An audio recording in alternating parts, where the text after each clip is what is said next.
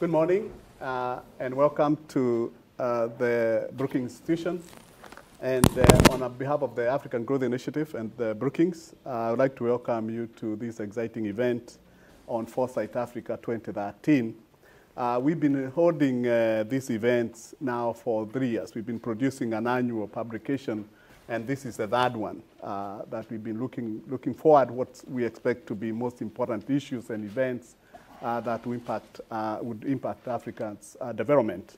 And so the publication, most of you have the publication, but we hold the event also to discuss many other issues that we consider to be very relevant to development in Africa.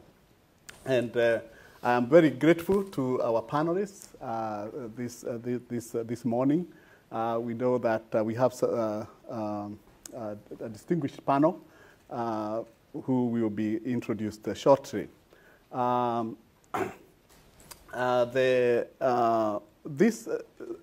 events that we've been holding have actually been very useful to us to think about even the issues that we need to be working on in terms of research and in terms of advising what issues that government should be looking at. And this year we have selected a few topics that you will see in the report that we identified to be crucial that many governments should be looking at, and those that will affect the development in Africa. And we are looking forward now to more discussions with experts and people who have been looking at issues on Africa, and we look forward to your participation. So we are very grateful for your coming to this particular event. So I am particularly grateful to the panelists and they who will be introduced, and much more so to the moderator of this event, Aisha Sese, who is, most of you know who she is. She is an anchor and correspondent of CNN and appearing on programs across CNN International, Headline News, and CNN US. She anchors CNN News Center, a weekday news program that takes viewers through the day's big stories of global importance. She also hosts Backstory, the weekly program that goes behind the scenes of CNN's global news gathering operation and often files reports of African voices. During the week, she also provides news updates for the 280 edition of Anderson Cooper 360, which is broadcast around the world. She has done exclusive interviews with the Nigerian President Goodluck Jonathan, Kenya Prime Minister Raila Odinga, President Wade of Senegal, Liberian President Ellen Johnson Sirleaf, and President Ernest Bai Koroma of Sierra Leone. So I'm very grateful to welcome Aisha, who will actually moderate this event. And I would also like to take this opportunity to congratulate Aisha. If you don't know why, on behalf of the audience, congratulations. Thank you. Thank you for throwing me under the bus there. Appreciate it. Good morning, everyone. It is really great to be here with you on this rather chilly morning here in Washington, D.C. But it is good to be with so many people here to talk about Africa. I love the continent. I care passionately about it. Many of you may know that I spent my formative years, I grew up in Sierra Leone in West Africa. My family still lives there. It is still home for me. So to have the opportunity to be with so many people who care about the continent, so many great thinkers who are pondering on the big questions about how the continent moves forward, it's a great honor for me to be here with you all today. I get very excited when I read the reports, when I see the stats that say Africa's on the rise, when you see that between 2001 2010, 6 of the 10 fastest growing economies in the world were in Africa. But the question is, how do we make that economic growth and development inclusive? How do you turbocharge that so that it raises up the living standards of the millions on the continent? What should the continent's priorities be in 2013? And we have some great people here, including Jeffrey Sachs, in case you haven't noticed. These are there, and we do see you, Jeffrey, up on the screen already. He's joining us along with Laura C., Steve Radlett, and Jeffrey here to grapple with that. Let me give you a formal introduction of our panelists. I'm going to start with Steve Radlett here. He's a distinguished professor in the practice of development at Georgetown University's Edmund A. Walsh School of Foreign Service, where he specializes in economic growth in developing countries, poverty reduction, foreign aid, debt, and trade. Professor Radlett also has extensive experience as a policymaker in the US government, and he acts as an advisor to developing country leaders. Also the author and co-author of many, many books. So you don't have to blush, I'm going to move on now. My mother would be proud. She would be proud, and she should be. Laura C. is an assistant professor of political science at Morehouse College in Atlanta, Georgia, where I'm based. Atlanta is representing this morning. Her research is centered around the study of community responses to conflict and US foreign policy in Africa's Great Lakes region. Her research and teaching interests include African politics and development, conflict and conflict resolution, and international organizations. You should follow her. Check out her blog. It's pretty impressive. She blogs about African politics, development, and security as Texas in Africa. She's also a contributor to Christian Science Monitor's African Monitor blog and The Atlantic. And Jeffrey Sachs is also joining us thanks to the wonders of modern technology. And he's been called probably the most important economist in the world by the New York Times. He is the director of the Earth Institute, Quedlett Professor of Sustainable Development, and Professor of Health Policy and Management at Columbia University. He's also a special advisor to UN Secretary General Ban Ki-moon on the Millennium Development Goals. And he's received more than 20 honorary degrees, awards, and honors from around the world. So I just want to thank all of you for being here this morning with us and helping us really tackle this issue. To give you a sense of how today's going to work, each of the panelists will make a presentation for about 5 to 7 minutes. They're going to speak. After they're done, I'm going to get the conversation going and ask a round of questions to really, as I say, warm things up. Then I'm going to open it up to you here in the room. If you want to ask a question, make a comment, please raise your hand. Wait for me to call on you. A microphone will make its way to you. Introduce yourself, say where you're from, and give us your question or your comment. Please keep these brief, succinct. If you start to ramble, I will bring you back on track. It is a promise. So there you have it. I really want this to be dynamic. I really want us all to engage. I always say when I do these events, you get out what you put in. So please, I'm expecting you to invest in all of this. I should also make clear that this is being filmed, so everything you do and say for the next 90 minutes is recorded for posterity, and so you can't deny it. So I hope that we're going to have a good 90 minutes, a good conversation. I'm going to ask Laura C. to kick things off. Laura. Well, thank you so much, Aisha, and thank you to the Brookings Institution and everyone at the Africa Growth Initiative. It's really wonderful to see Brookings taking a stronger role these last few years in dealing with Africa policy, and I think it's a much needed, neutral and independent, trustworthy voice in thinking about policy issues. So it's really a pleasure to be here. My comments are going to largely be about the connection between some of the issues raised in the Foresight Africa report and conflict, and what we can expect and what needs to happen to mitigate the effects of and address the causes of conflict in Africa in the coming year. Both Page and Watkins, in focusing on educational issues, are talking about what I think is one of really the key issues affecting Africa today.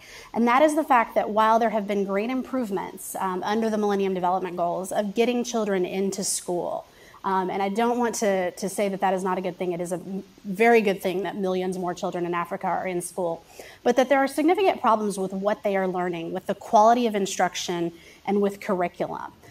Students are not coming out of school with basic literacy and numeracy skills. They are not coming out of school with critical thinking skills, the kinds of critical thinking abilities that are absolutely necessary for the sorts of jobs that other authors in the report talk about as being important to Africa's future. And particularly as we think about innovation, as we think about technology and the growth of technology hubs in Africa, certainly the growth of mobile money, being something that basically originated in Kenya, students need those skills. And so I think that education, and particularly curriculum reform at national levels, has to be a priority in Africa going forward. As many of you know, most education systems in Africa are based on inherited colonial programs. And due to things like lack of textbooks, poor teacher training, most of it relies on rote memorization of facts. I can tell you in Congo, when I'm doing field research there as a graduate student, when I would tell people I was from Texas, there was this amazing thing that happened. People would all start to recite the same thing, and it was a comment about Texas in the Paleozoic era and the ancient Permian Sea that used to cover West Texas. And I was sort of like, what is this, But it turned out it was part of the curriculum, and everyone had memorized that when they were in primary school. It's good that you know that about Texas, but that's not giving you the skills that you need to move forward and to think critically and to be able to express yourself in the modern world. And so I think that this is tied directly to issues of conflict in Africa. Young people who do not get an education and who do not correctly perceive that there are no educational opportunities for them going forward.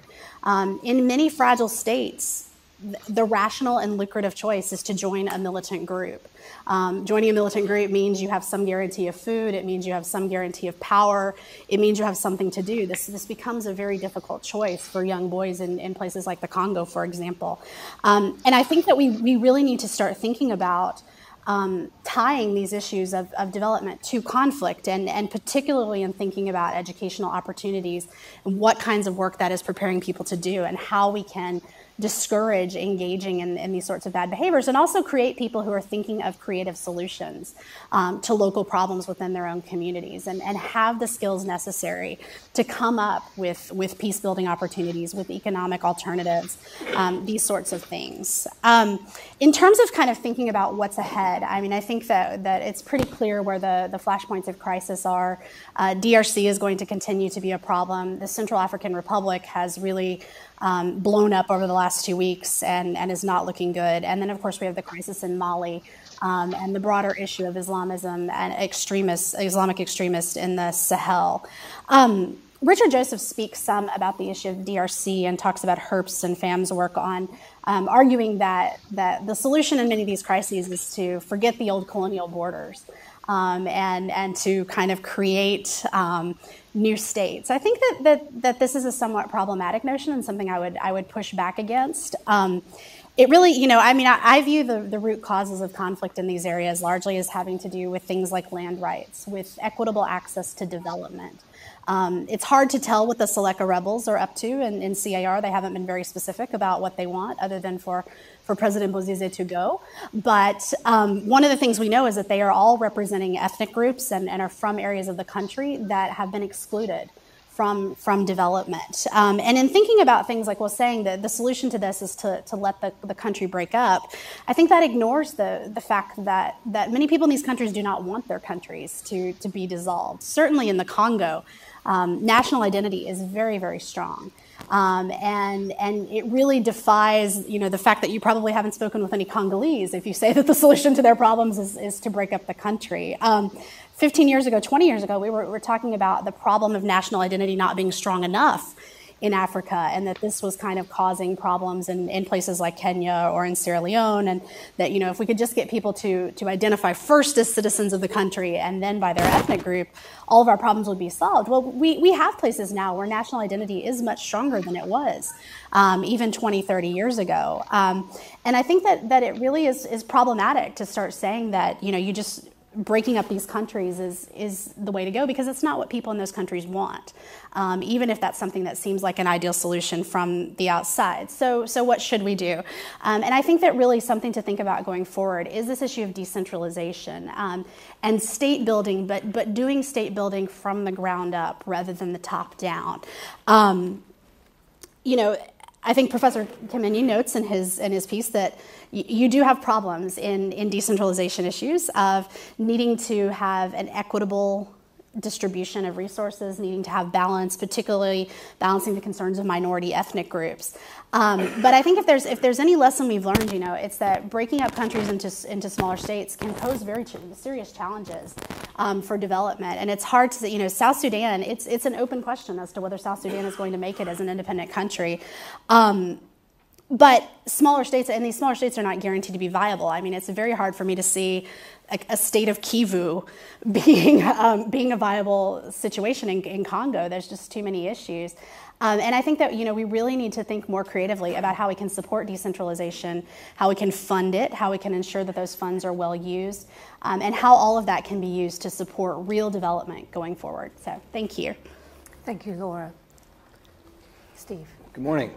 Thanks for inviting me here. Nice to see everybody here. Glad to see Jeff.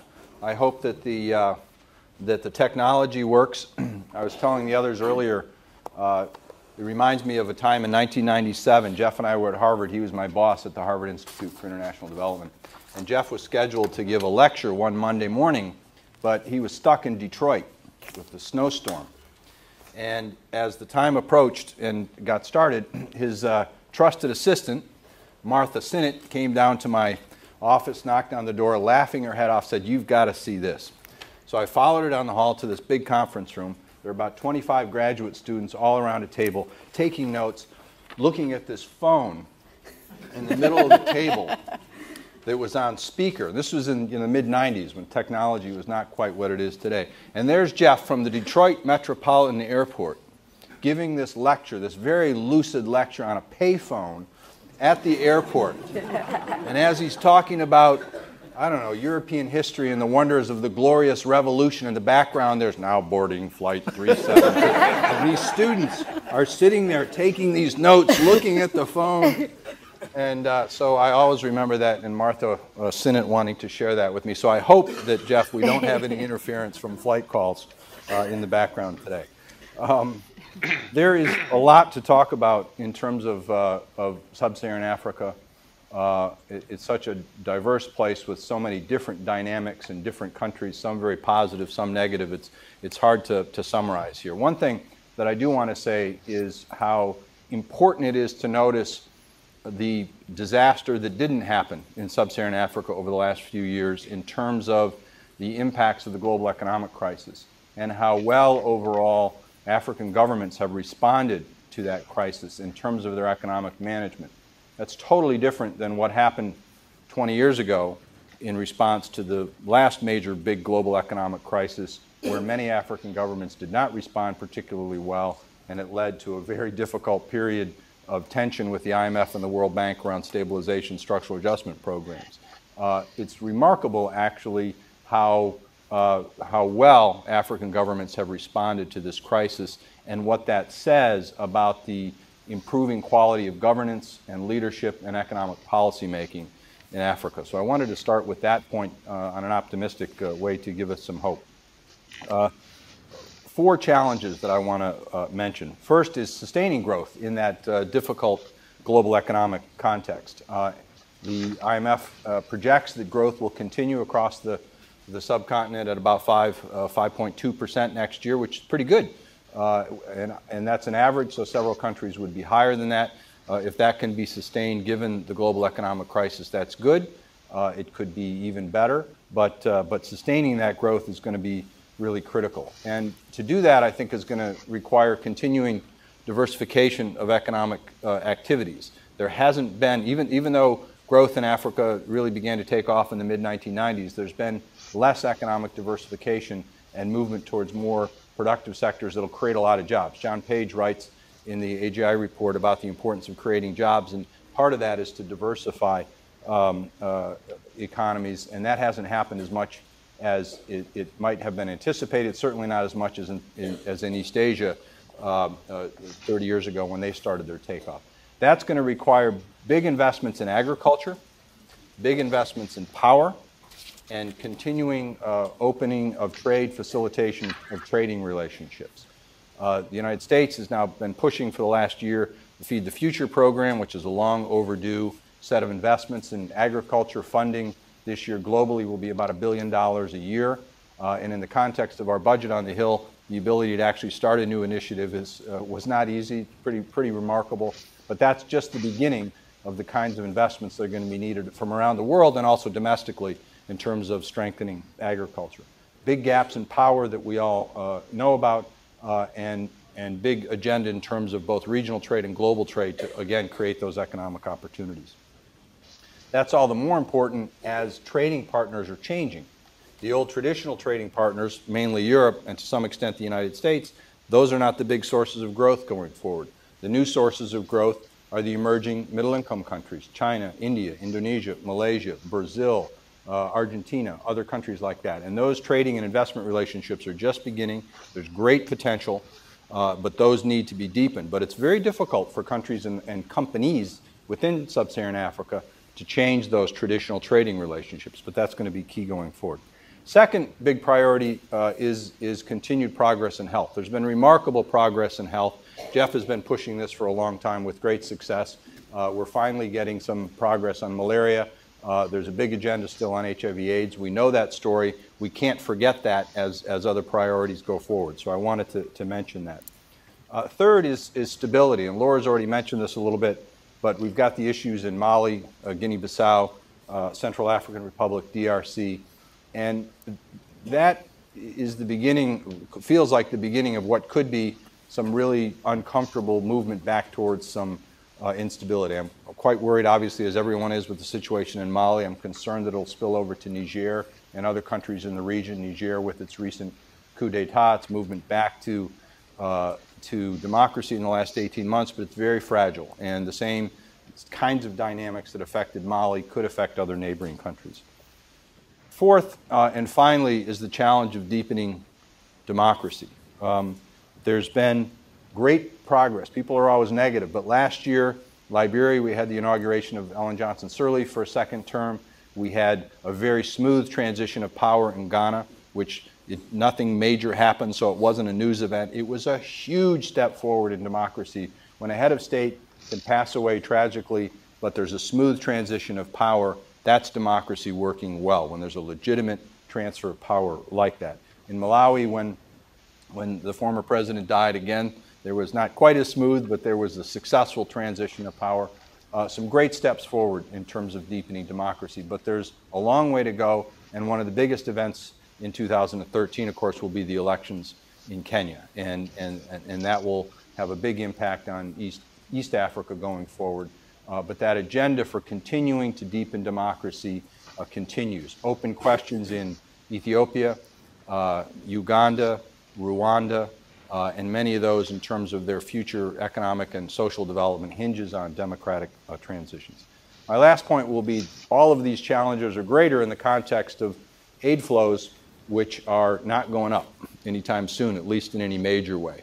The United States has actually managed in the last 3 years in the Obama administration to increase funding to sub-Saharan Africa by 10 to 15%, and has really deepened its commitment to sub-Saharan Africa on top of the large start that the Bush administration started, but it's going to be very hard to continue that given the budget fights up on the Hill. The opportunities exist, however, with great large new private capital flows and also domestic capital from domestic private investment and increasing revenues from African governments as their incomes rise, their tax take is rising, and so the amount of resources available domestically are also going forward. So there's going to have to be a shift, I think, of thinking about aid flows, how they leverage these other funds from private sources, both domestic and foreign, in order to tackle these issues going forward on health, on power, on agriculture, and some of these other challenges going forward.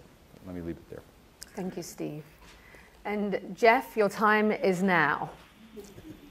Great, thanks, Aisha, and thanks, Steve. This is actually a lot more comfortable than standing in an airport. So I'm really delighted to be part of this. Let me just mention some of the initiatives that I'm working on from the UN context that I hope can help to further our discussion this morning. There are 6 that I want to mention quickly. First is community health workers. We've had a major success in the last 10 years in improving some aspects of health service delivery in extremely difficult, low-budget contexts. And one of the lessons has been that community-based healthcare delivery through locally trained village workers can be extremely important. We are launching a campaign to try to mobilize 1 million community health workers in Africa between now and the end of 2015. And I'm hoping that the African Union will endorse this initiative at its summit in Addis in January. One of the wonderful points of this, like other things that I'll discuss, is that the IT revolution is empowering this approach to an extent that means every year a dramatic improvement in what can be done. We now have lots of demonstration models of community health workers backed up by smartphones for delivery of services that I think now can be scaled up very significantly. So that's number one. Number two is electrification, which Steve mentioned. I think one could have as a basic theorem of development that there can be no modern development without electricity, no matter how much one tries. A certain amount of electricity can be reasonably and realistically sourced from the grid in the coming years. As the grid is extended, some major hydropower projects would make a huge difference in many parts of Africa. There's going to have to be a lot of electrification that's off-grid as well. And here the dramatic fall of prices of PV can really play a very important role. We are exploring, pushing, testing models of prepay electricity along the lines of prepay mobile phones. And they're very promising. Households pay something on the order of $5 per month for kerosene right now. And for significantly less than that, they can get the same improved lighting services through solar panels and with the cleaner indoor air and an ability to charge their phones. And it probably is the spread of mobile phones that's the most important ground level cause for a soaring demand for electricity. And I think it's a very good one because there'll be lots of spillovers from that. The third area that we're working on are some projects with some major mining companies on improving the relations of the mining sector and local communities as well as national governments. We saw in South Africa the true disaster of the South African police shooting into a crowd of protesting miners, killing dozens of them in the context of a mining wage dispute. This is horrendous, tragic, destabilizing, and absolutely unnecessary. And a number of the major mining companies know that their social license to produce depends on major reform in how they do business in terms of transparency, accountability, work with local governments, environmental sustainability, and better support for national economic development. So that's a third area that I would highlight. A fourth area is trying to introduce some of the new smart city technologies, again, heavily leaning on information technology and a much more data-rich environment for urban management. And I'm hoping that, among others, that Accra will become a place where a major smart city initiative can take off.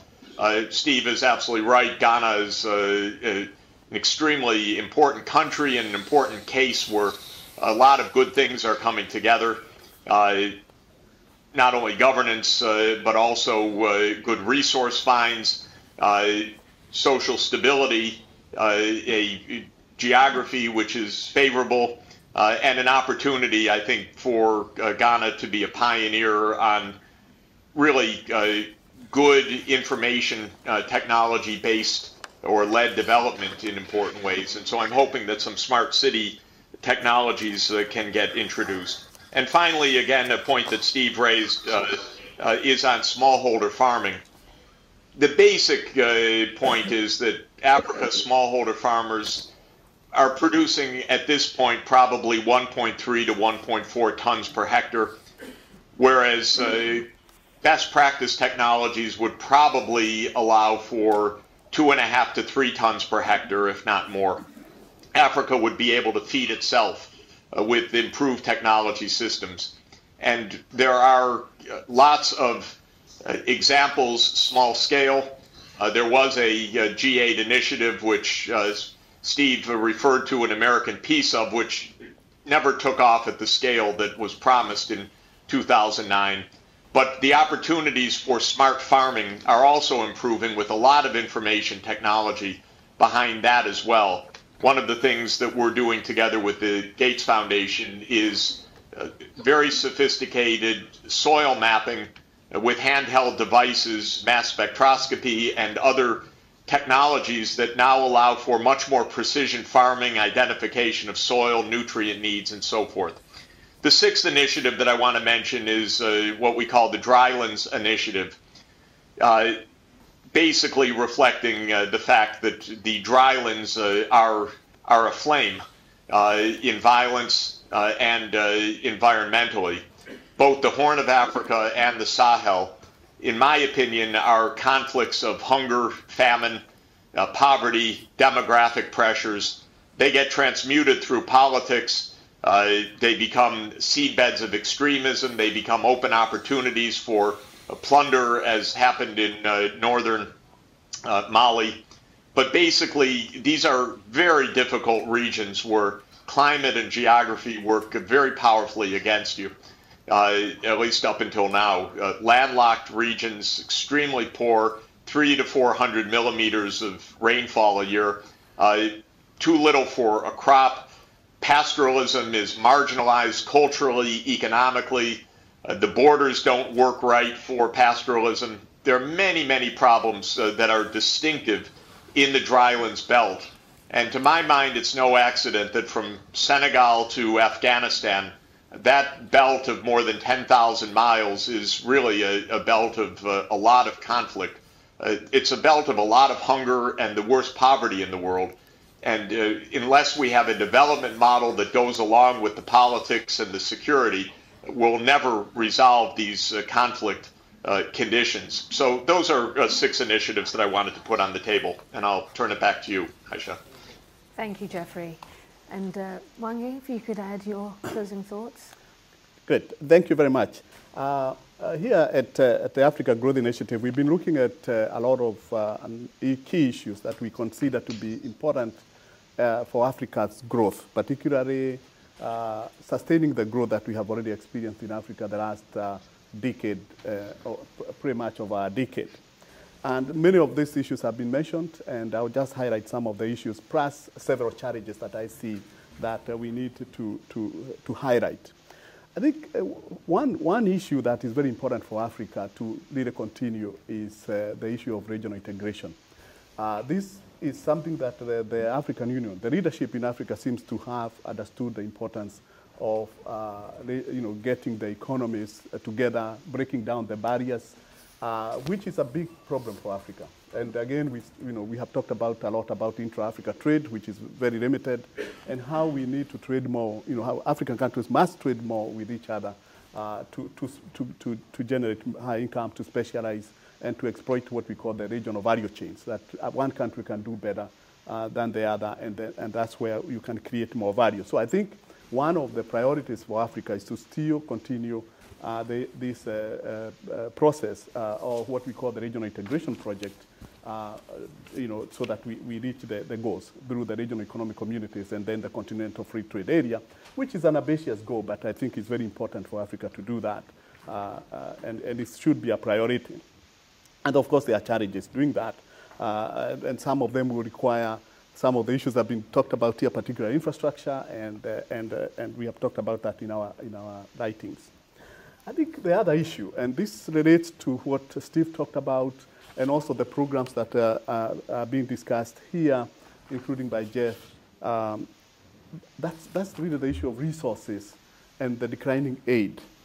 But it seems to me that as aid has declined, Africa has continued to discover more natural resources.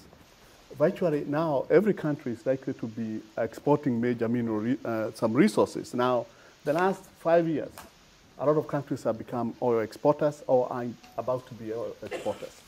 even countries where this was not even, were pretty much thought of, East Africa, for example, you have Uganda, you have Kenya.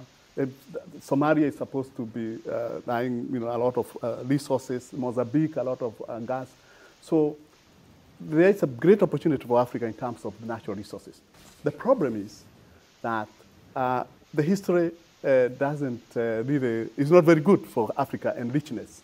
And so the big challenge, really, and where I think we need to invest a lot of resources is on governance of natural resources. As AIDS decline, I think the focus should be how do we really get to govern our natural resources better. And if we do that, we will not have to worry much about the natural resources. And one of the things that we know is that although we talk about aid flows, the amount of money that is stolen from Africa, from natural resources, is much higher than the aid flows that we get. So if we can actually block these resources flowing out, Africa has a lot of resources. So I think as a priority for development is how we manage the natural resources. And I think we need to strategize how we move forward. We have looked at cases like Ghana, which is going one trajectory. Look at Uganda is going another way. And I think there will be cases of disaster in some cases and successes in the others. I think the other issue that is a real challenge, and we have talked about in our foresight, and it's very important that we deal with, and will probably determine the stability of a lot of African countries, is how do you deal with the youth? It's really focusing on the youth and jobs. In our write-up, John Page talks about that youth jobs is job one. It's the first thing that we should focus on, and I agree with that. If you go to Africa today, although there have been development, there have been a lot of growth, and a lot of people are doing very well, you also find that it's really a society that is divided between those who are doing very well, and particularly youth who are left out. And I would relate this issue as a challenge of long-term stability. And this is another issue that I wanted to relate to, which is the issue of licensing militant groups, rebels, and different types of groups that have emerged in many countries of Africa. Even the countries that are doing very well, if you look at those countries, you find that there are now youth groups that are involved in a lot of criminal activities. And these are likely to destabilize the country. They are either involved in crime, theft, robberies, and all that. But this can even go to another extent that will be fairly serious. So I would say, even for developing partners, for agencies that are involved in development, I think focusing on youth strategies should be a primary issue that we should focus on. And these are also our priorities also at our unit here, the ones that I'm talking about. These are some of the issues that we have prioritized for research, working with African government and African research partners. And finally, I have several other issues here, like the food security. I would not fail to miss to say that the challenge of food security will continue to be an issue. As Jeff has highlighted this, and I think this is another strategy combined with the strategy in agriculture and so on that will continue to be a priority that we need to focus on, moving from where we have been periodic farmings and so on. But all these have to be hedged on leadership. The issue of leadership in Africa remains crucial. And we assume that we have finished our nation-building project, but we have not actually achieved a nation-building project, and our leadership is still a problem. We have talked about trouble spots that are likely to, issues are likely to escalate in the Central Africa, and the big problem here is that you have these anchor countries, in different regions that are not very stable or have big issues like Nigeria. You have the problems in Nigeria. You have DRC problems that are likely to spread in the region. South Africa is not helping a lot because it has its own growth issues. And of course now the worry about Kenya. East Africa Community is one of the regions that have been doing very well. The regional integration process has been moving very well. But this can be derailed if we get into serious problems in Kenya. I think where we are headed in March could be very critical for the entire region if it's not handled. If this goes one way, as in the write-up in our book, in our pamphlet, where we talked about a tipping point for Kenya, it's actually also important for the entire region, including up to South Sudan and Uganda, because we are relying on the movement moving forward with the East African community. So how we deal with the issues where, one of the worries, what type of international intervention is really relevant for this type of countries. Now, if you listen to many people talking about Kenya, they see the ICC as a big problem. I mean, some people will say, oh, we need ICC to punish these guys. But at the same time, if you go to the country, what you find is that the International Criminal Court has seemed to separate people. They have united people who would not have been united before. So now you have actually a real problem in the country. Even after the election and whoever wins, I think the country will be more divided. And that's something that is worrisome. And we need people who are sober thinkers to figure out how we proceed in that area. Thank you very much. Thank you very much to all of you. And I just want to remind our audience, remind all of you that we do have people joining us via webcast, and they can follow the conversation during this event at #ForesightAfrica. And also I want to remind you all that Mwangi is going to do a live Twitter chat 5 minutes after the event to answer questions. So I've got the housekeeping out of the way. Mwangi, to pick up on what you said about sober minds, wasn't going to let you get away with that. Talk to me about how we go about solidifying or cementing the gains made in good governance in Africa and the rule of law to make sure that those are permanent and they're not rolled back. Okay, I think what has happened is that we have tended to assume that we write good constitutions and that those constitutions are self-enforcing. And once you have a constitution, everything should work well. Actually, it's not true. Because you have to change, there's a difference between constitutions and constitutionalism, which is ingrained way of thinking of obeying the law, in a society. And I think that's lacking in a lot of our countries. We have written constitutions, but we don't have constitutionalism.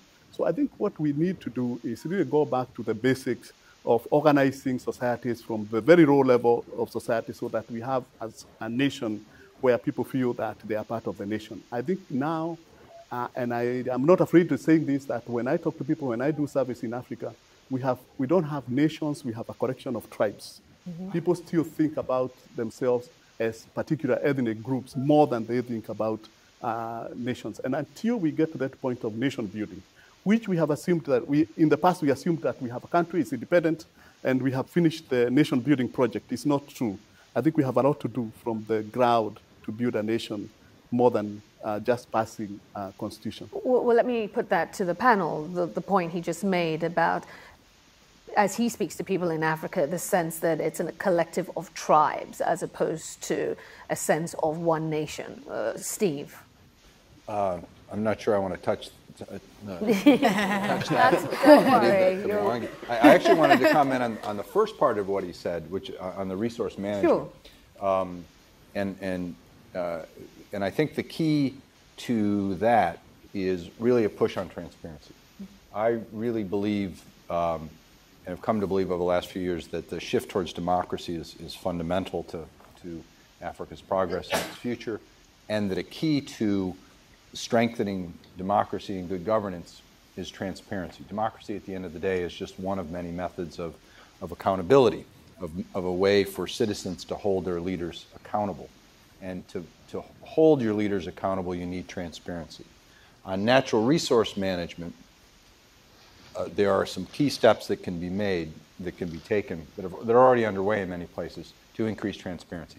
One is the Extractive Industries Transparency Initiative, where countries themselves commit to being transparent and open about what they are receiving from extractive industries. It's a great initiative, has taken off in a few countries, needs to really be pushed in other countries. It doesn't cost a lot of money, it doesn't cost really any money. It requires a commitment to be open and transparent.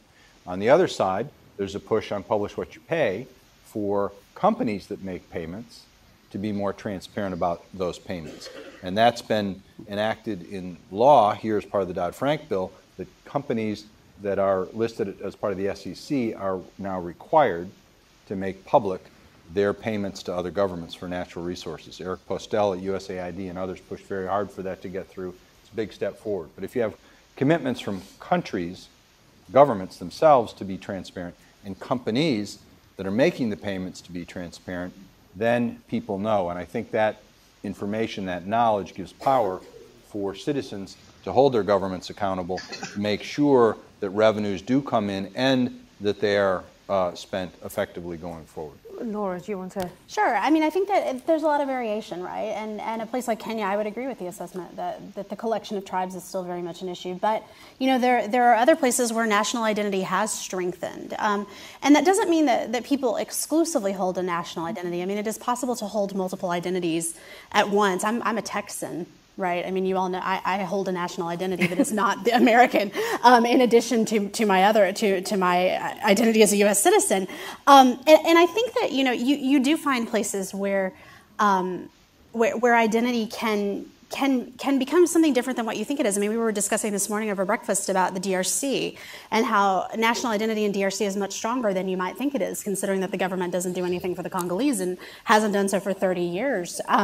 But people really do have this strong sense of we are Congolese. Now, part of that is in response to we are not Rwandan. We are not these outsiders. It's very much a sort of our team versus their team kind of thing.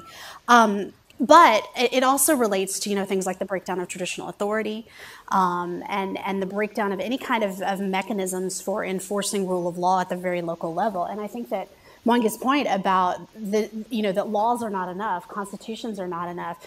The DRC has the most progressive law against rape in the world. It's more progressive than the United States law, but of course it's meaningless because it can't be enforced. There are no courts that can really manage it on the scale that needs to be managed. And I think that, you know, this issue of how you build the rule of law at the most basic level, how you get people to believe that if they play according to the rules of the game, their government will play according to the rules of the game, and everyone else will play, and contracts will be enforced, and agreements will not fall apart, particularly in fragile states, is a real puzzle, and one that we don't have a good answer for. But I think it has to start at the very local level. Jeffrey, to bring you in, where do you fall in this argument of how you strengthen good governance and democracy in Africa, which of course is the bedrock for economic development and for its growth? Well, I wanted to just add one more point to this, which is that the good governance in Africa also depends on good governance on our side. The source countries, for example, of the major mining and oil companies. Take the case of the DRC. The DRC started its independence with a Belgian and CIA-inspired secessionist movement of the Katanga province. And it started with the murder of Lumumba, who was a legitimate, popular, democratic leader of the country, who was a troublemaker because the copper interests in Belgium and elsewhere viewed him as a barrier to their wealth. Now, that was a very extreme case at the beginning, but the U.S. put in Mobutu, and we made the history of that country to a very significant extent after Leopold. So we wrecked the Congo repeatedly for decades. The CIA, the Belgian government, Leopold, and then we say, why can't these countries get their act together? And the truth of the matter is that it has been a tremendous bad behavior on many sides. Almost every time there's oil at stake, there are big country interests from the outside that are meddling. And very often they make a mess of the local governance because they're backing their companies. And they have been, therefore, major agents in instability of the resource management. I know when Ghana tried to raise the price that it was selling hydroelectric power from basically giving it away for free to an American aluminum company to something that was even just a marginal improvement. The U.S. company threatened to get Ghana punished in Washington in countless ways if it dared to pursue this. And believe me, Ghana backed down several times because the lobbying power of these companies was so great. I see this happening all over the place right now. This is why Section 1504 of Dodd-Frank that Steve mentioned is really potentially such an important breakthrough because it's now American law. And I'm hoping that the European Union adopts a similar message. But we should really understand how much the United States and Europe have destabilized Africa on many occasions over the last 60 years, and over natural resources, over exactly the kinds of development issues we're talking about. It doesn't end till today. We have to absolutely be vigilant. You know, once I went to India, just to take a different case, the American ambassador grabbed me and said, "You better tell your Indian friends to honor that contract with Enron." You know, that was just moments before Enron was started. But it showed how deeply intertwined U.S. foreign policy is with our own companies, and this is very bad behavior. Let me ask you, let me pick up on what you just said, bringing in the U.S. and its engagement with Africa, and obviously to the panel as a whole. What is your assessment of the way the Obama administration is engaging with Africa right now? What are your thoughts? I want the president to spend more than one day in sub-Saharan Africa during his second term. And people feel the same way in this room. To the people here, I mean, how do you feel? I mean, you hear what Jeff has said and the context he's given of past relationships. So I completely agree with Jeff and hope that happens. I suspect that it will. Obviously, the president had some problems that he had to deal with during his first administration. Having said that, to be a little bit in defense of the administration, which I was part of for 3 years, Secretary Clinton spent a lot of time on the continent. The president was deeply involved in the Sudan issue, and in many ways was pretty important to bringing that issue to final resolution.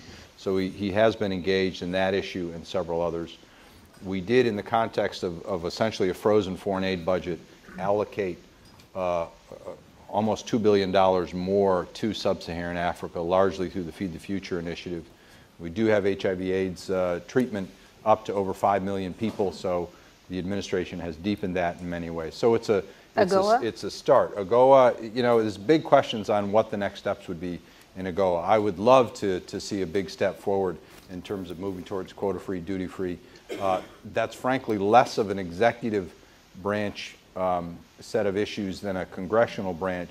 I think there's widespread agreement in the executive branch. We'd love to move forward on AGOA, and frankly, on a lot of trade issues, the big roadblocks on that are more in Congress, frankly, on both sides of the political aisle. I do think economically, one of the ways that the administration that you can look towards deepening engagement is through power. Jeff mentioned the off-grid stuff.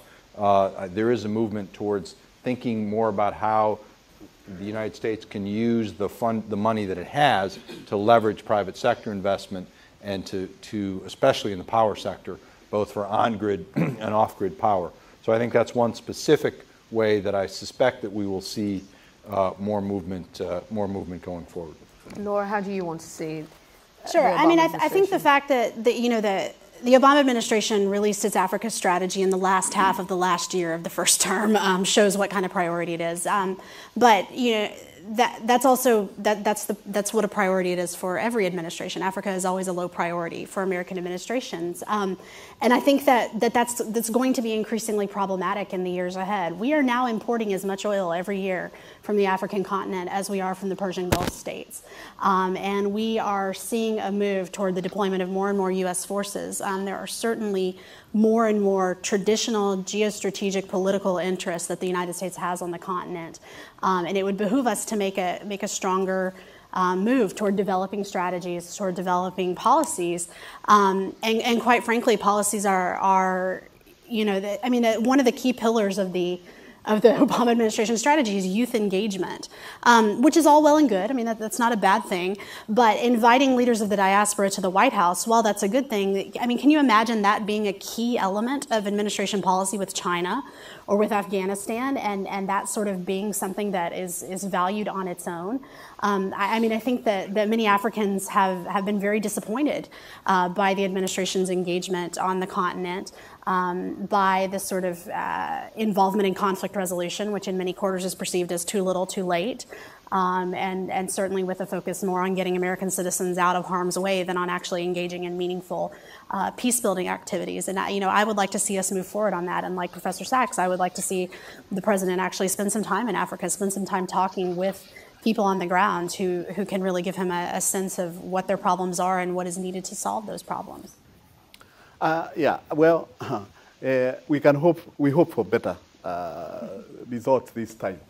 We understand the constraints that the president has been facing, but we do think that it will be better. And it's true that actually Africa does not have constituents in America. There is not a single senator who would lose a seat because they didn't vote for an African bill. So Africa does not really have those type of constituencies. So how do you create constituents? You have to go to the private sector. And I think building relationships with private sector so they have a stake in Africa will be the key thing. And I believe that if the president were to focus on really engaging the private sector, doing whatever is possible, whether it's tax privileges, some benefit to invest in Africa, I think that would be necessary. But on the other hand, we think that China, Brazil, Turkey, and all other countries that are flocking to Africa will be an incentive for Africa, for United States to actually act. I believe that some of the actions, that's my personal view, is that the United States is also responding to these other countries, which is a very bad thing for a great country like the United States to be following, for its policy on Africa to be determined by what's happening by other countries, in my view. You mentioned you brought up China. What is the feeling here among you about China's actions in Africa and its role in its further development? Does it give you cause for concern, the deluge of money that they're putting in? So my view on this is that there are great opportunities as well as challenges. China is bringing in money for infrastructure. They're bringing in expertise in many areas. They're bringing in markets. They're creating a lot of opportunities. At the same time, there are a number of challenges in terms of whether or not they're supporting good governance or perhaps undermining good governance, and what their broader agenda might be in terms of resource extraction. It's a little bit, well, I'd say humorous, except it's a little bit sad that some people in the West wag their fingers at China for being all about resource extraction. As Jeff has already mentioned, we have kind of a history ourselves of doing the same thing. So I'm not sure that we can wag our fingers too much. I think that a couple of things. One is that the extent to which these opportunities will really be taken advantage of in a positive way is fundamentally up to the countries themselves that China is dealing with. And many countries are moving in very responsible ways to say, we want Chinese investment, we love to partner with you, we want you to do it in an open, transparent, competitive way. And most Chinese companies are more than happy to do that if that's the rules.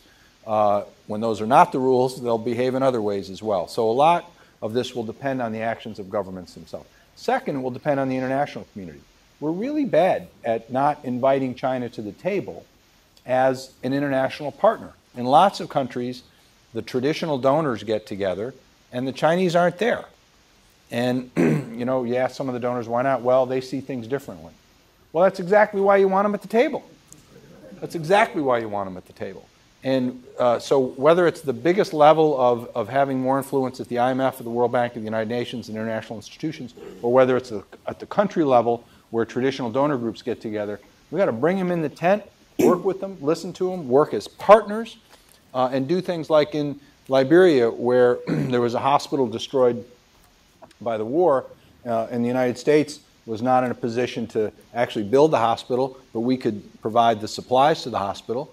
Chinese stepped up and said, well, we can build the hospital. They built the hospital, we supply the hospital. It's a great partnership, and people are getting the health care they need because neither side was stubborn, and because President Sirleaf stepped in and said, can you please work together?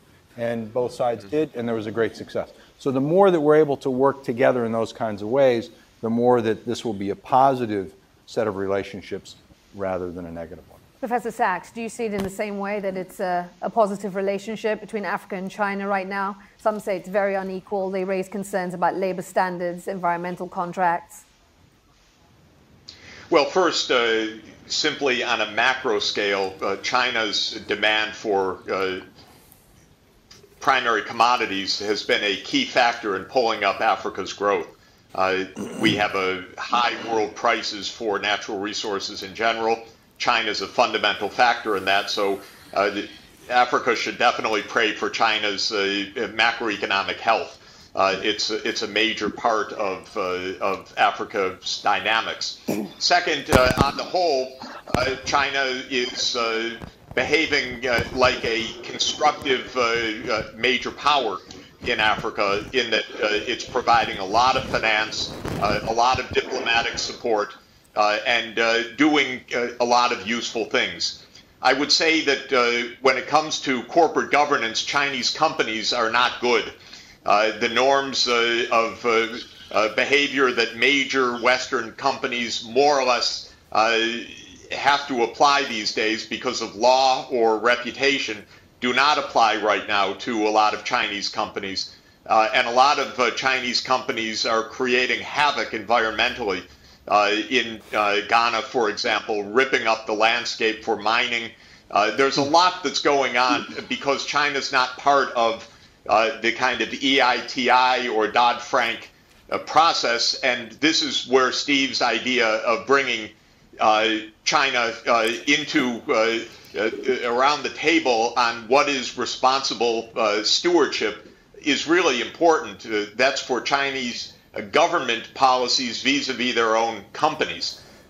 China also discovered something, of course, that the Western companies discovered a while ago, which is a disaster for Africa, and that is the tax havens. If you look at how Chinese investment reaches Africa, it's through the British Virgin Islands, it's through the Caymans, it's through Bermuda, it's through anonymity.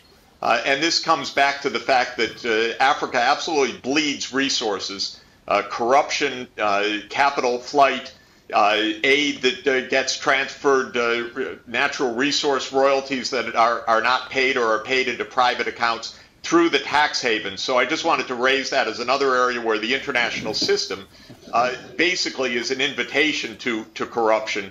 And the international system really has to take care of our own behavior better. But I do want to say one more thing. Steve did a fabulous job as chief economist of USAID in bringing attention to all of these issues and to getting AID's policies very, very pragmatic, very focused, very targeted. So I really think we owe Steve a lot for that. There's a huge legacy there, Steve.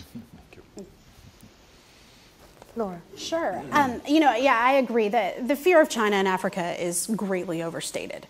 And China is offering to African states something that no one else is offering, and that is infrastructure development and visas. China is building roads in the eastern Congo. No other aid agency is going to engage in that kind of activity. Hold that thought, because I do want to put that to the audience very quickly before you go on. She said that the fear of China in Africa is greatly overstated. A show of hands as to how many of you agree with that. I'm somewhat unpopular. You're That's somewhat okay. unpopular. Not the first time. I think that you look, if you go to Beijing today, it is full of African leaders who are there for bilateral exchanges, there for discussions. It is full of African students who are able to get visas and go study in numbers that are not possible given Western restrictions on immigration and student visas and requirements for holding ludicrous amounts of cash when all you want to do is go study for a university degree. If I am an African looking at the opportunities of what the East is offering me versus the West, for many people, what the East is offering is more appealing and, more importantly, more accessible. Now, some of those people engaging in bilateral exchanges are going to get lessons on repression. It's not as though the U.S. didn't also do that for a long time, right? I mean, we did all kinds of shenanigans with intelligence services and those sorts of things. People learn how to block the internet. But I think that, it's very important for U.S. policymakers to deal with the reality that there is someone else out there, and that it is far better to approach that as a partnership than to turn it into a competition between two sides. And I think that, we are seeing an unfortunate incident of the latter kind of engagement with Rwanda right now. Rwanda has very much been pursuing, and it looks like they're about to get significant Chinese aid investment in the aftermath of the withdrawal of Western aid over Rwanda's support for the M23 rebels in Congo. So, I mean, I think that it's a mixed bag, and I think that there certainly are problems, the environmental issues, like you mentioned. In Congo, you know, the Chinese and DRC realized early on that bringing only foreign workers and not employing Africans was not going to work anymore. And so they do hire significant numbers of Congolese for these infrastructure projects. But the pay is quite low, even by Congolese standards where unemployment is so rampant. I mean, people look at this and they say, you know, $3 a day is not worth my time to go out and join you in these projects. And I think that, you know, those sorts of challenges are very important, but you have to think of this in terms of who's offering what and who is bringing what to the table. And can we engage on things like the hospital in Liberia that Steve mentioned? Can we find ways to say, okay, if you build the road, we can help farmers with getting their products to market on that road. If you will repair the airport, if you will, for the love of God, install radar in Congolese airports, that would be the best thing that ever happened to me. We can train people to use it. You know, there are a lot of opportunities there for the different kinds of aid that the different groups are willing to do. I think that's Mwangi, you set us off on the China track, so I'm going to open it up to the audience, if that's okay. I think it's a great point. We're taking questions. I do not just expect a band-aid treatment for a cancer that is bleeding the continent. I was expecting for him to take a very bold initiative in his second term. But most importantly, I think it's up to us, the citizens on this end, and the Africans, to put pressure on him, make it look him so bad that he have to do something. I think until we do that, we can't get nowhere. And lastly, I'll say this much. If we do not get the international community involved in the development of Africa, i.e. the German mutual fund system that helped Germany after the Second World War, that model should be used for Africa, where all the global interests come together to help us. If the US does not get involved quickly with China, rare earth, which is the next wave of production for the 21st century, China is already controlling 95% of it. Thank you. Thank you. Does anyone want to pick up on that briefly? I'm going to ask a brief responses to questions. And She says take a couple. Shall we take several? Does everyone prefer that? I like to get people to answer immediately, but I will go with this is a democracy at Brookings. To Professor Sachs' initiative about the health workers, research shows that using health workers to promote hand washing and sanitation is a very cost-effective way of using their time. Have you given thought to using this million health worker plan to promote access to water and sanitation? And you can just hand it to your partner there, and then we'll take a third there, and then we'll start some answers. Okay, my name is Samson John from Ethiopian Embassy. My question goes to Professor Jeffrey Sachs. You told us some of the initiatives that you propose to be good for Africa ahead of. Then, so far as the MDG is concerned, some countries are in a good shape in achieving the MDG by 2050. Among those countries, Ethiopia is the one. So doesn't it show that our country is on the right track, or in general, some of the African countries who are about to achieve those MDGs are in the right track in meeting those challenges that were mentioned by the contributors in the stage? Thank you. Thank you. All right. And the fourth question, and then we'll take some answers. Hello, I'm Shari Barenbach, the president of the U.S. African Development Foundation. And this is really a question to any of the panelists. And one of the big trends that I see in Africa that I think is so very important is the massive urbanization that is taking place. Particularly when we talk about the youth and the kind of opportunities, the job dimensions.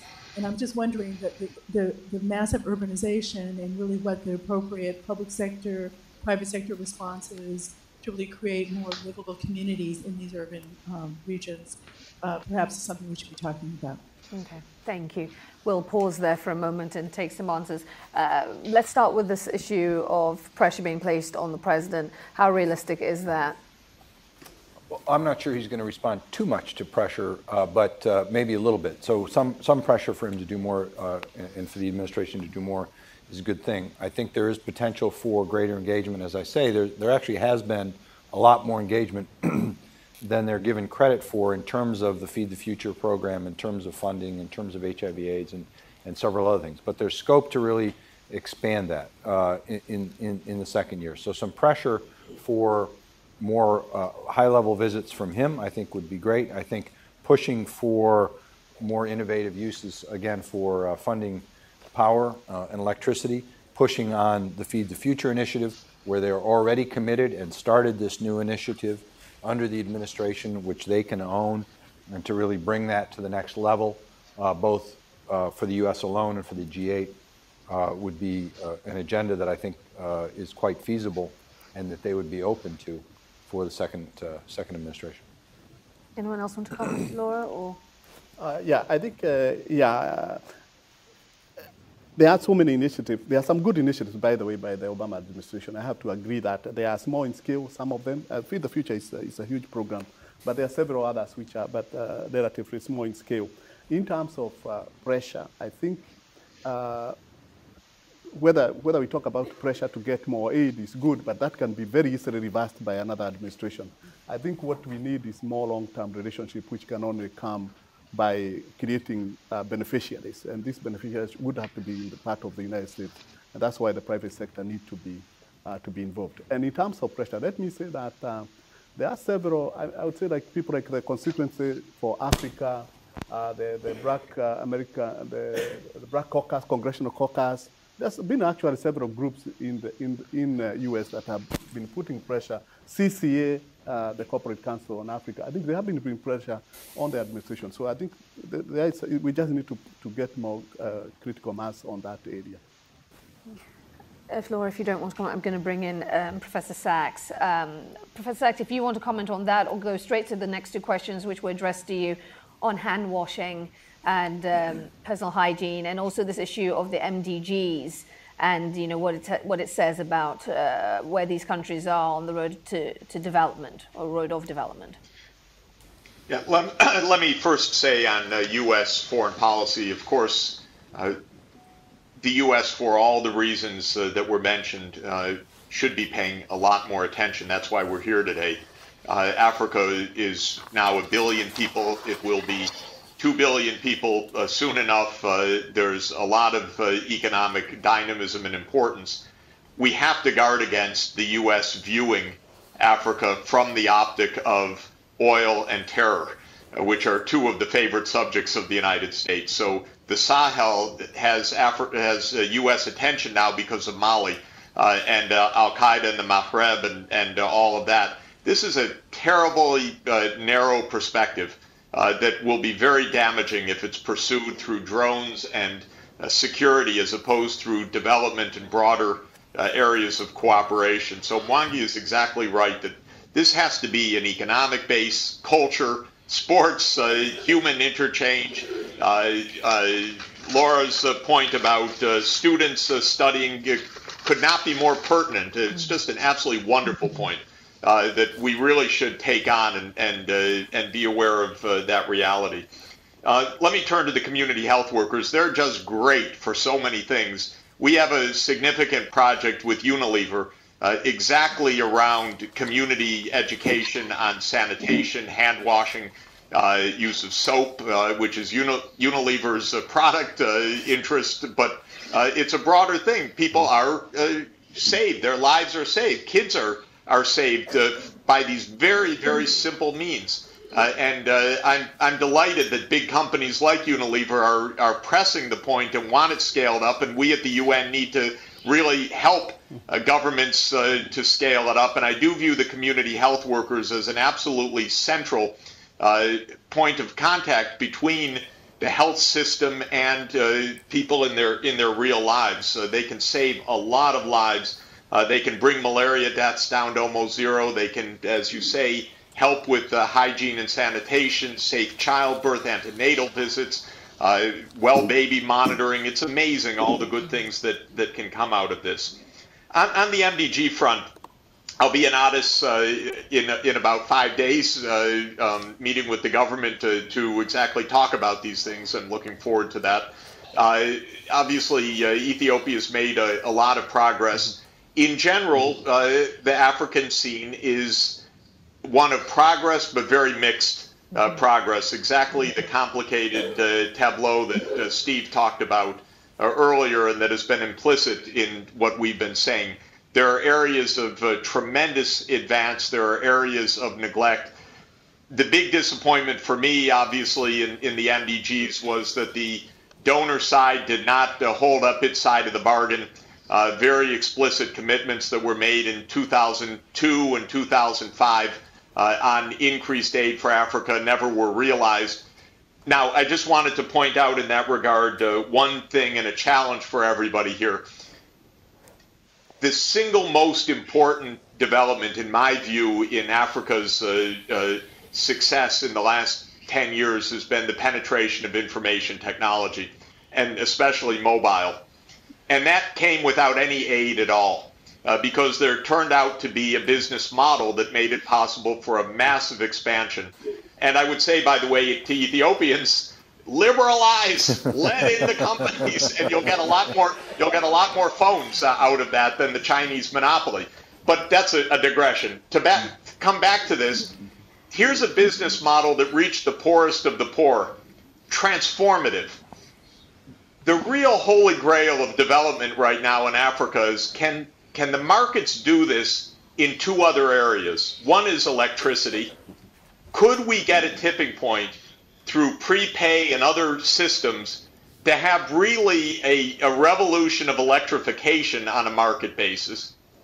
And second, could we get a revolution of agricultural seasonal financing on a market basis?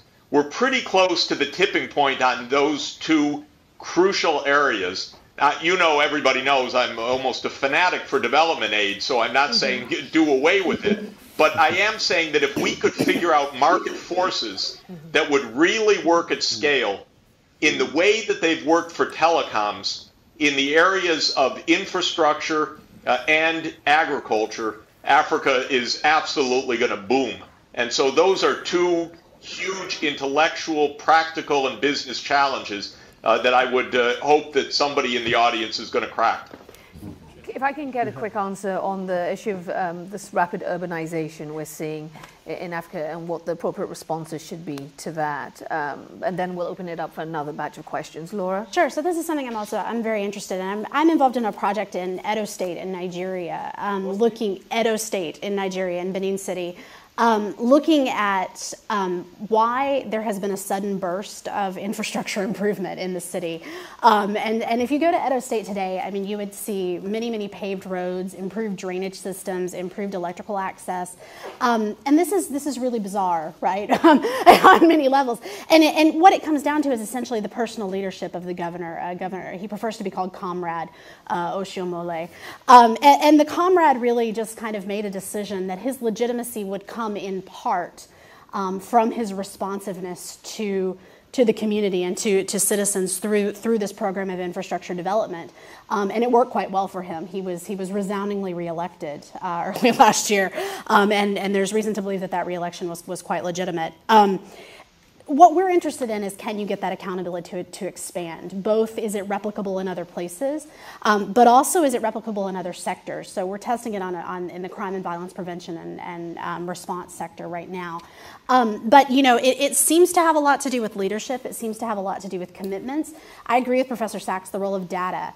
And you know, mapping technologies, these kinds of things, and participatory community-based mapping, which I think is something that is greatly underutilized. You know, there are people doing things in communities who do not get any attention, who are never going to be on CNN, who are never going to be written about in the New York Times, but who are making quite a difference, and you know, engaging in these data gathering techniques, using the wisdom and knowledge of local leaders and of people in the community is really an effective way to identify and scale and strengthen these activities. And I think that, you know, there's a lot of opportunity there, but it does come down to this sort of, how do you make that leap to where people view their officials as accountable? Could I just add one thing on that? I think our friend in the front row asked he mentioned that, you know, this issue of corruption hampering growth and how corruption hampers investment, and that American companies are not willing to invest in Africa because they see it as corruption. And I think that's a really important observation.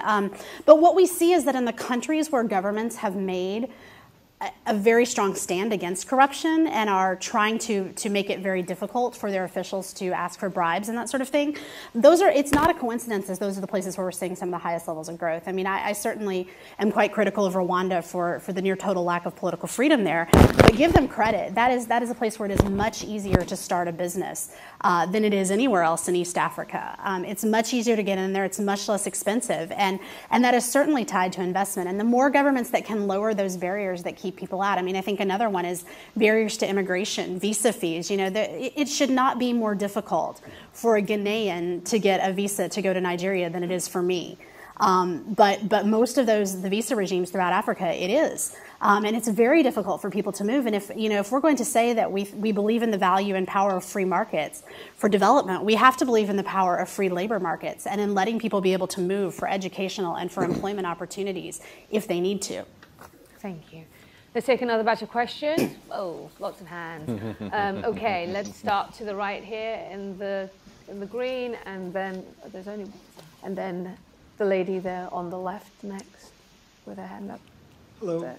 My name is Andrew Puglisi, and I have a question. Is there grassroots cultural or social demand for increasing education opportunity and success? If there isn't, how important is that? Sorry, can you repeat that? Is there a demand for? Is there grassroots cultural or social demand for increasing education opportunity and success? If there isn't, how important is that to increasing educational success? And how can grassroots social demand be increased or utilized? Thank you. Lady over there, and then the gentleman behind him. Yes, there. Lady, go ahead. Yes, thank you. My name is Paulette Lee. I'm a communications specialist. I've lived and worked in Ethiopia, Rwanda, and Ghana. And I'd like to ask you to zero in, please, on the issue of U.S. aid to Africa. What should it look like? We've touched on other models in this discussion today. We've talked about a little bit about the reduction in the amount of aid, but there is a huge literature now on the problems with aid. So what is your opinion about that? Thank you. Thank you. Gentleman there, and then... So I'm getting the gentleman here first. If you give your question, then you next. Thank Steve you. Landy, Manchester Trade. Great panel. Congratulations to AGI. I basically hear a contradiction. On one hand, Africa, 60 years of independence, is grabbing its own destiny, has its own ideas, is in the lead. On the other hand, a lot of do-gooders, we should do this, this, and this for Africa. Somewhere we're going to have to balance that out. Let me just make two quick questions. One, we cannot dictate to Africa the rules on corruption. Africa must do that. We cannot dictate the rules on corruption with Dodd-Frank while China and other countries play by other rules. Question, can we have a conditionality policy as we have it without having agreement among all the players, including the Africans, in the way we're moving? Second question, erudite, but Dr. Sachs is an old trade guy, and he'll know the significance of this. We have a serious contradiction in terms of U.S. policy towards regional integration that we must get Africanists to know about. We cannot be supporting special preferences for least developed countries at the same time as we support regional integration in Africa, because 1/4 of the African countries are not least developed. The Europeans know that, and they are forcing on the Africans what they call economic partnership agreements on the more advanced countries. Again, I won't go too much detail. I teach a course at Johns Hopkins. Everyone can take it. But the bottom line is that unless Africanists become aware of what's going on in places like the WTO and going on in Brussels, all our comments about regional integration will come to nothing, because the Europeans will either close their markets to key African countries, or they will make it impossible to create a common duty. And let me stop there. I'm sorry for being erudite. No, it's always appreciated. Hi, Connie Freeman, Syracuse University. I'd like to pick up on Mwangi's comment in his opening statement about the need for better African governance of African resources.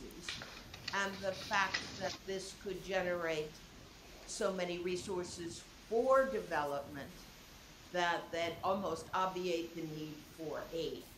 And I'd like to hear a little further discussion about how to better go about that. Okay, thank you. We have a batch of questions we're about to go over, so I'm going to ask you to all keep your answers brief.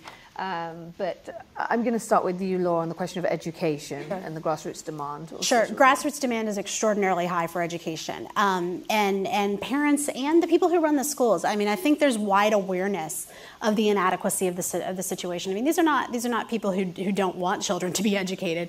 They're just working in environments with very limited resources and very limited opportunities. I can't tell you, I did my dissertation research on education in the Eastern DRC, and I can't tell you how many of my subjects, when our interview would conclude, would ask me questions about pedagogy, would ask me about active learning techniques and how can I integrate that into the classroom, and would you come back and train my teachers in this, and those sorts of things. I mean, they want to do it.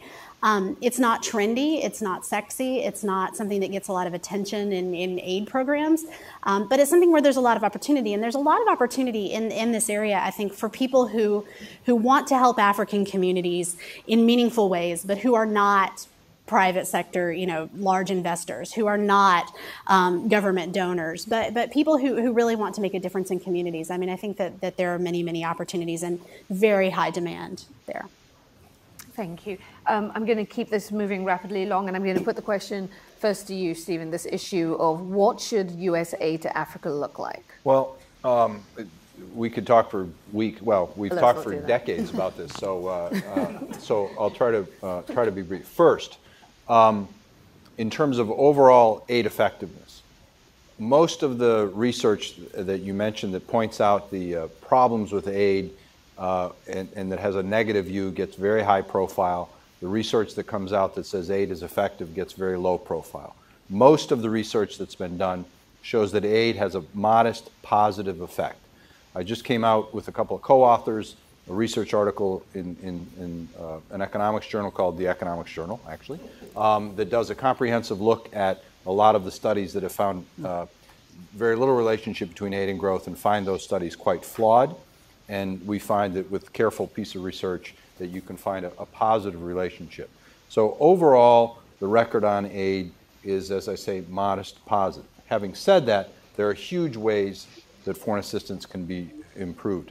And again, the Obama administration has finally taken, actually finally did it right at the beginning of the administration, big steps in this process, finally, because it's many decades overdue. And the Bush administration, for all the positive things it did in Africa, it actually made U.S. foreign assistance less effective in many ways by fragmentation and by consolidation and weakening USAID in many ways. But there's an agenda that is in place that is being implemented, and the key is to continue this implementation. USAID has hired 800 new foreign service officers, which is going to be the next generation of qualified technical leadership at USAID. They are already in place. They're being trained, they're going out to the field, the new generation is there. They've instituted a new monitoring and evaluation policy to take a strong look at what works, what doesn't work. The agency is committed to making 200 of those evaluations public this year. If they do half of that, it's going to change how people view USAID and how the agency itself moves forward in terms of what works and what doesn't work. We need to allocate more funding towards agriculture and towards power, which have been underemphasized. That's already underway. Even with the budget constraints we all face, funding for Africa is up almost $2 billion in this administration relative to 2008. And we need to continue that with big focus on agriculture and on power. There are many other steps that are underway to try to streamline the way that we operate, to try to focus what we do. Some of those have been successful, others less. But to focus more on monitoring and evaluation, for the U.S. government to work with other donors in a more harmonized fashion so that we're not just out there on our own, but are actually working under the leadership of recipient countries, at least the well-governed recipient countries, to decide what their priorities are and to get donors to work together. It is a long-sought goal which we have only begun to move forward. And I would want to urge African governments to be much more aggressive in demanding, because it's got to come from them at the end of the day, that donors work together towards goals that are established by the developing countries themselves. In well-governed countries, I'm not arguing for this in Zimbabwe at the moment, but in well-governed countries that have good development agendas, we need to be much more responsive to the priorities that they set and working together. We're far better at this now, I think, than we were 5 years ago, but there's a long way to go. Thank you. Professor Sachs, if I could bring you in to comment briefly, because I know you've written extensively on this, the issue of US aid to Africa, but also to pick up on the comment made by your erudite colleague as to we cannot dictate to Africa rules on corruption, and referencing Dodd-Frank. I want to get your thoughts on those two issues quickly. Yeah, just very briefly, aid that is well targeted and that is taken seriously as a development instrument works. And that's why the success on malaria and AIDS, HIV/AIDS, has been so marked. So that if we focus, if we use technologies effectively, if we help poor people or public goods provision where markets can't do it alone, we can have a very big success. It is not good for the United States to be spending 25 times more, roughly, on military approaches to our foreign policy than on development approaches to our foreign policy. Maybe 20 to 25 times, roughly 700 billion on the military versus about 30 billion on all development assistance. This is not good for the United States. It does not deliver the goods, even from the point of view of U.S. interests and U.S. security, much less from the needs of very poor people. So I think that we could do a lot better. And this literature, by the way, as Steve said, and as he has contributed importantly to, is so vague. It's not really about whether you can do things. It's about what should be done and how to do them. There are tremendously important positive things that can be done and that ought to be done in agriculture, in disease, in infrastructure, in other areas that we've talked about. In terms of the question of corruption and accountability, I'm afraid that I believe we need to get moving. Not every country is going to do it. China should be encouraged to do a lot more than it's doing. But for heaven's sake, we can do a lot better than we've been doing. And the truth is, as I mentioned earlier, we have invited a kind of global lawlessness through the tax havens. These tax havens are not just tax havens, they're anonymity zones as well. They protect illicit money, and they allow U.S. and Chinese and European companies to act with impunity in poor countries by putting the supposed corporate governance into the British Virgin Islands or the Caymans or Bermuda or some other place that allows you to launder identity and legal accountability. So we need to clean up our act. China will be part of that as well, but let's not wait, quote unquote, for perfection, giving ourselves a license for illicit behavior until everybody behaves. That's obviously a guarantee of getting nothing done. So let's move. This Dodd-Frank 1504 could turn out to be very important. It's just getting started. Let's give it strong political support. Thank you. And Mwangi, as we are in your house, I'm going to give you the final word, particularly on that question of better governance of resources. And if you want to point to any specific countries that are doing a good job that we could look to as a model? I think the key to really natural resource governance is information. The citizens need to know the information. They need to know what is in these contracts. You can get that information, for example, in Ghana. You cannot get it in Uganda. You see a big difference even in the negotiation stage and all that. So if the citizens have information, they can then start questioning the governments. And so I think the issue is getting accountable governments, information, and that will generate the transparency in contracting at every stage and even the revenue utilization. All right, and there we must leave it, everyone. If you could please join me in giving a warm round of applause for all our panelists. One guest Kameni, Steve Radlett, Jeffrey Sachs, and Laura C. Thank you so much, and thank you for joining us. I know we went over by about 7 minutes, but thank you for joining us, and I hope you enjoyed it.